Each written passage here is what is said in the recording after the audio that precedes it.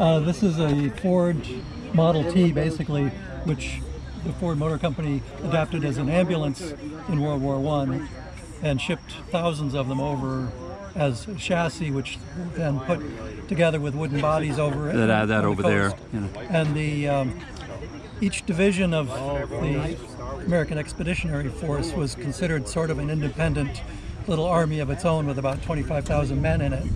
So each one had 4 regiments of infantry, they had artillery, and then they had 4 ambulance companies to serve the sort of sanitary needs of the division. And the ambulance companies, as well as the field hospitals, were all organized as what was called the sanitary train of the unit. But they were generally assigned either to a specific regiment or to the brigade in which the regiments were divided up. So in Connecticut, there was an ambulance company raised in Bridgeport, which was became the 102nd Ambulance Company. Okay. And it served mainly sort of in association with the 102nd Infantry, which was a Connecticut raised infantry unit of the Yankee Division, of the 26th Division. And each of the ambulance companies had about 12 ambulances, so there would be about 48 ambulances in the whole unit of the whole division. Were they mainly just for transporting wounded soldiers, or there couldn't have been too much care going on in the back? Not too much care. There was very basic field care at the aid stations, which were the closest kind of medical treatment facilities just behind the battle lines. So if you had a wound, you would be dressed there. In fact, the medic or the stretcher bearers who brought you in from the field might have already put a dressing on you to staunch the bleeding, but you would then be slightly stabilized at the aid station and then carried either by stretcher or by ambulance down to a dressing station operated by the ambulance company itself. The officers of the company were medical doctors from home, so they had basic medical facility. They wouldn't do any serious surgery, but they could definitely stabilize. They would generally give everybody a tetanus shot because there was tetanus in the soil over there. So they knew that back then. They knew that. So that was almost routine that you would get a tetanus shot. And normally if you got a tetanus shot, they would use iodine to put a T on your forehead, so down the line everybody knew that you had been treated for tetanus. Okay. A little bottle of ammonia. What is this again now? This is what was issued to all medical personnel, which is a belt with dressings of various forms. I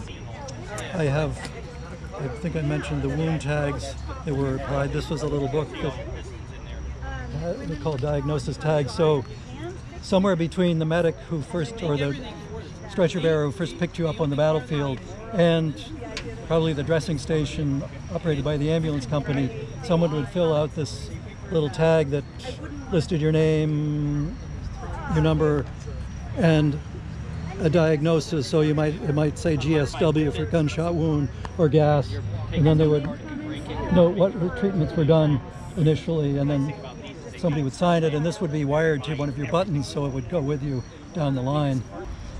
From the dressing station, they would then be loaded again into ambulances and sent generally to a field hospital, and the tent over there represents the field hospital, which would be maybe just on the range of artillery, so it was a few miles behind the dressing station, which was generally still within the battle zone. Depending on whether you were in sort of stationary situation, fighting in trenches, and the field hospitals would have a fairly permanent station a relatively short distance behind the lines. If, as in the last campaign of the war, the Meuse Argonne, where they were driving the Germans back, the field hospitals would have to keep moving to keep up with the troops.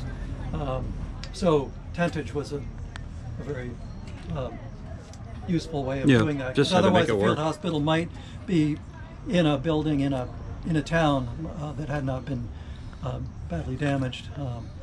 But in a field hospital, this is a standard kit for a doctor, sort of a frontline doctor who might be serving in a field hospital. And brain surgery actually got a big lift through World War I because there were so many head wounds, and Harvey Cushing, the the father of American neurosurgery was a doctor over there, went over the Harvard unit, and he traveled around to the field hospitals to assess what was going on and learned a lot of, or developed some techniques based on the needs of the time. Wow. So it did contribute quite a bit to surgical techniques just out of pure need. From the field hospital, which serves as sort of a triage unit, you would be divided up depending on your wound and then taken again by ambulance to evacuation hospitals or other more permanent hospitals in the rear for treatment. And one of the major issues, especially as the war progressed, was the use of poison gas. So I have my gas mask on here, which I would sometimes have to drive wearing. There were accounts of that must have just been crazy. I don't know how they did it. When the mask clogged up, there were accounts of some drivers just pulling it down, keeping the breathing through the but driving with bare eyes and accumulating gas in their faces. But that was the only way they could see their way down the road. And they're going through, well, they could go off-road a bit because these ambulances were quite tough. But generally they were trying to drive on roads, but they were generally shell-pocked as well, so they were maneuvering around shell holes or kind of through shell holes and taking a lot of beating. Not a comfortable ride. Not a comfortable ride at all, I would think. No, and at night you would have to drive with the headlights out because you didn't want to attract artillery or bombs. So you were kind of feeling your way through the countryside. Normally an ambulance was staffed by a driver and an orderly who was his assistant, who kind of kept an eye on the wounded in the back and also helped him navigate. Could take over if necessary, but so it was basically a two-person operation. Yep. And the gas, which I was starting to mention, would be treated initially well, all the soldiers wore gas masks, but they might have inhaled some of the either chlorine or phosgene gas, which was irritating their lungs. But the worst was the mustard gas, which was introduced in 1917 and was they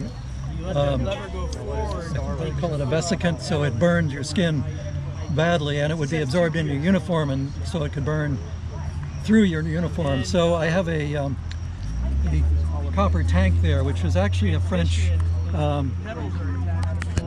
agricultural sprayer, but they adapted them to fill with a solution of water and bicarbonate of soda to neutralize the gas. So you would commonly get sprayed down when you were brought to the dressing station, and then your uniform would be stripped off and you'd get a new uniform to prevent any further burns. But the one thing they didn't, I think I mentioned the tetanus, the thing they did have anesthesia for surgery, and they did have morphine, which might be administered even at the very front line, but they did not have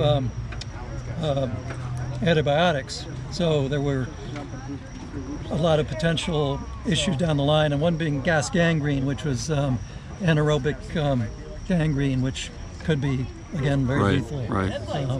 But all in all, the medical care was pretty high level for the time. I would think for the time. I mean, it had probably made a huge advancement since the Civil War. Oh, definitely so, yes. And they were doing blood typing, blood transfusions, and so if you survived the trip from the field and were not lethally wounded through a major organ like a lung or something, you had a pretty good chance of surviving.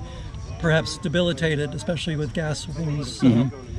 Lung scarring could maybe never be healed, but all in all, the level of care, the attention that they paid to the care to begin with, and then the actual medical care, I think, was pretty remarkable. You know, nobody was tracking how many women actually went to France, but I think there's probably more than we recognize. One of my favorites are these ladies here. They're the Hello Girls. They were bilingual switchboard operators. And a group of them trained in Hartford. I think only one or two of these women ended up going to France, and they were stationed with the YMCA. But a lot of the women that trained in other places were on the front lines. and they had to be bilingual because they were relaying orders at the highest levels between the French and American armies. You know, and the Salvation Army, which is the dress that I'm wearing, were on the front lines. And one of my favorite stories is Myrtle Turkington, who was from Manchester, Connecticut, and she served on the front lines with the Salvation Army. And she was attached to the Yankee Division, which is what these guys have, and those were the New England National Guard troops. And so she was about 3 miles behind the front line. The Salvation Army provided comfort. They made donuts and hot cocoa, and they helped them write letters. They sang with them because everyone sang during World War I. It was just what people did. And, you know, they made pies and cookies and provided that spiritual support for the troops. She was being shelled, shells were falling around her, but she stayed at her post and continued to care for the wounded that were being brought in. So this is an incredibly rare look at a